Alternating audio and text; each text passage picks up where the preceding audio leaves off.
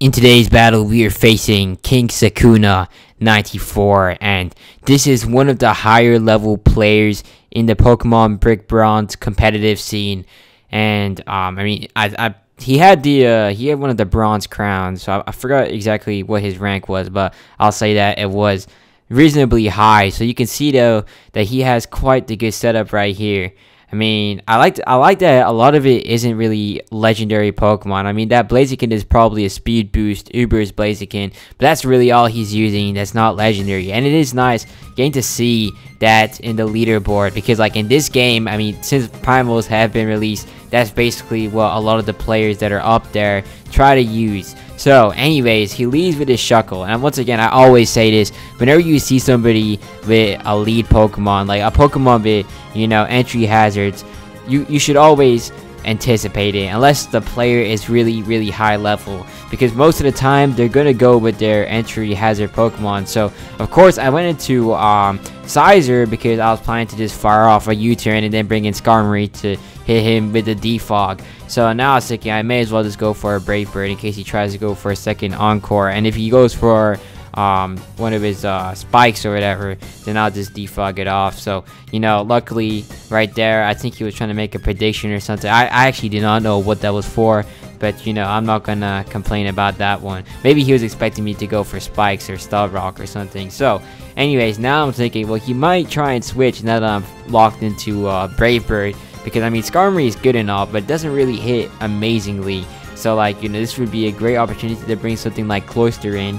So, you know, I was a bit afraid here. I didn't know what to expect, but I was like, well, I may as well just stay in, because, you know, if he doesn't switch, then this would actually be great, because then I just take out the Shuckle with very little consequence other than having to get a bad matchup. So, you know, that's great. Shuckle has been eliminated, and he pulls out his Blaziken. So in light of this, I took some time to consider this, because I mean, speed boost Blaziken can be really dangerous if it gets out of hand.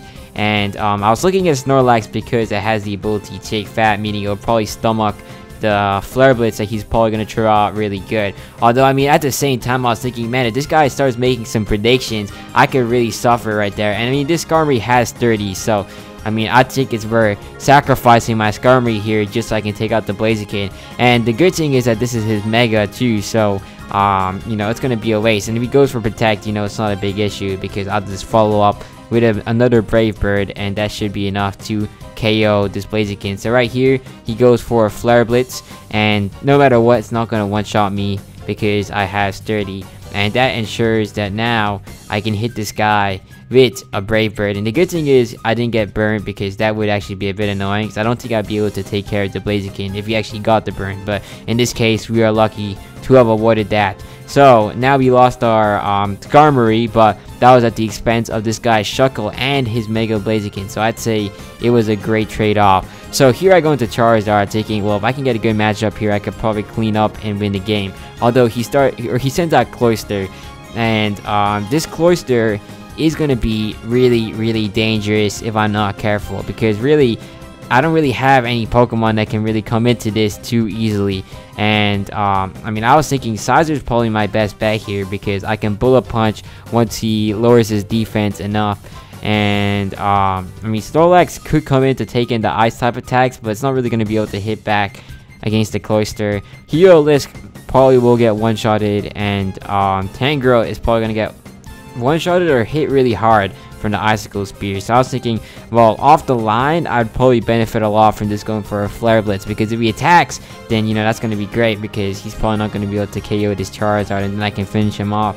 Or if he tries to set up, you know, this would still be a free Flare Blitz right to this Cloyster. So, you know, it's going to be some good damage, and good enough to probably where something like Sizer can come in and Bullet Punch, or something like Snorlax should be able to come in and potentially finish him off. So right here, the Flare Blitz does massive damage, which is great. Although now he goes for the Shell Smash, and you know, that's not great, because now his attack stat is going to be really high. And I mean, Cloyster is a Pokemon that can be really dangerous if you don't have the right Pokemon to counter it. Something like Milotic would be great, although I don't have that with me right now. Like, any bulky water type would counter this really well. Toxapex especially is probably the best check for Cloyster in this scene. So anyways, here I go into Snorlax. in case he goes for an Icicle Spear, he goes for a Rock Blast, which makes sense because it is a super effective attack. But, you know, we do take that in pretty good. And now I just hope that he goes for an Icicle Spear because, I mean, I have the ability to take Fat, which halves the damage of it. So basically, it's a resisted attack. And he's probably going to go for it, thinking it's going to be a good stab option. So right here, he does, and it doesn't really do great damage. So I hit him with a Body Slam, and it is enough to take out the Cloyster, which is great. Snorlax definitely did his job here. Although now he's probably going to go down to whatever comes in because Snorlax, of course, is really slow. And it's not going to be too useful unless I get a rest. So, I mean, here I consider my options because, I mean, I could try switching out before it starts setting up because I know that this guy is probably running multi-scale and Dragon Dance, and I don't want to deal with that if I can avoid it. So I go into Tangrowth here on his Dragonite, and most of the time Dragonite does not run flying type stab. I mean, in later generations like generation 7, it will run fly or Dual Wing Beat in Gen 8, but fly with the Flynium Z Crystal. But I don't think this guy is going to be running it. It's pretty unlikely. So I decided to go for a Sleep Powder, although now he's at +2, which is really dangerous. But Tangrowth should be able to take most of his hits. And I was thinking, well, I could start firing off some, what do you call it? It's the, oh yeah, Rock Tomes to lower his speed. And also because it is super effective, so it should be doing nice damage. Although, I mean, I was also thinking I could bring in Charizard just to Dragon Claw. Although it is risky, because if he wakes up on the first turn, then I'm going to lose my Charizard. And I'll be in a really dangerous position, because this Dragonite, once again, can get out of control if you don't deal with it effectively. So, I get the Rock Tomb off. Now, the great thing is that this isn't a weakness policy Dragonite. Because if it was, then that would be incredibly dangerous. Because, you know, then he'd probably be able to deal monstrous damage. So right here, what I wasn't expecting was for this guy to be running Hurricane. That's the first time I've ever seen anybody run it. Now, unfortunately, he lands it and we get hit with the Confusion, and then we have to hit ourselves. Of course, that's just my luck. But it is what it is. So anyways, though, I do try and go for another Rock Tomb. I mean, I went for Sleep Powder the last turn, so I knew he was going to wake up. Although, unfortunately, because of the Confusion, we missed. Now, he goes for a Hurricane. And once again, it's gonna land and finish off my Tangrowth. So, you know, now I'm in a dangerous position because, I mean, I'm not entirely too sure how I'm gonna deal with this. And I think about Charizard in case he doesn't have any Dragon type stat, but he probably will have Earthquake, which will do really big damage since he's at +2. So I decided to pull out my Scizor. Scizor is really just the Pokemon that I can rely on because, I mean, it hits so hard with Bullet Punch and it will get speed. So, luckily, that does huge damage to the Dragonite. I mean, he goes for an Earthquake, which also does huge damage back. And I just follow up with another Bullet Punch. And the great thing about this Dragonite right here is that he's not running Extreme Speed, because he probably would have gone for it if he had it. So, he switches out into Glasgow instead. And that's fine, because, I mean, now the Dragonite is no longer that scary, because, I mean, he lost his +2. So, I mean, I could use a lot of my other Pokemon here and probably come in safely.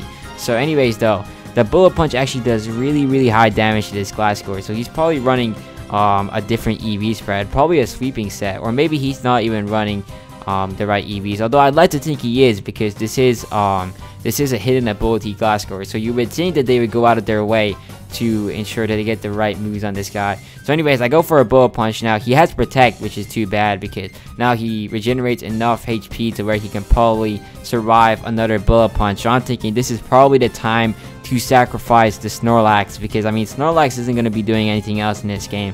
So it may as well go down here to this Glasgow. And by sacrificing it, now I get a free switch into one of my other Pokemon. So, I mean, I look at Charizard, it is a bit tempting, but, I mean, I figured that Heliolisk is probably the better play here. I mean, seeing that this Glasgow doesn't have much defense, I would think that Flare Blitz would do massive damage, but I figured that Heliolisk would be better, because he probably will not anticipate a Surf, and he'd probably go for an Earthquake, thinking that he's going to get a free KO right here. So, I mean, I went for the Surf. And the great thing is he didn't predict that, because if he went to Dragonite, that would actually be problematic. But he doesn't, so there goes the Glasgow. That problem is gone. Now he goes into his Shaman, which really isn't, you know, too big an issue, because, I mean, Charizard comes in for free on this guy, especially because I have that quad resistance to Grass. So, I mean, what is this guy really going to do to the Charizard? I mean, the only thing he could do is Air Slash Spam, because there's a chance he could get the outspeed, and you know that could be an issue because Charizard doesn't really have great special defense. Although I'm gonna just hope that he doesn't get that here, and of course I'm gonna go for a Dragon Dance to ensure that I can get the speed. And he goes for an air slash, weak damage, really did not do anything. So this is the great opportunity right here to go for a Flare Blitz. Of course, that's gonna one shot. There's no way the Shame is gonna live, and the recoil is just enough to where we can survive. So that basically is gonna ensure a checkmate. He goes into his Dragonite here, although unfortunately for him, he's low, and there's no way he's surviving a Dragon Claw. So that, my friends, is GG right there. That was a great game.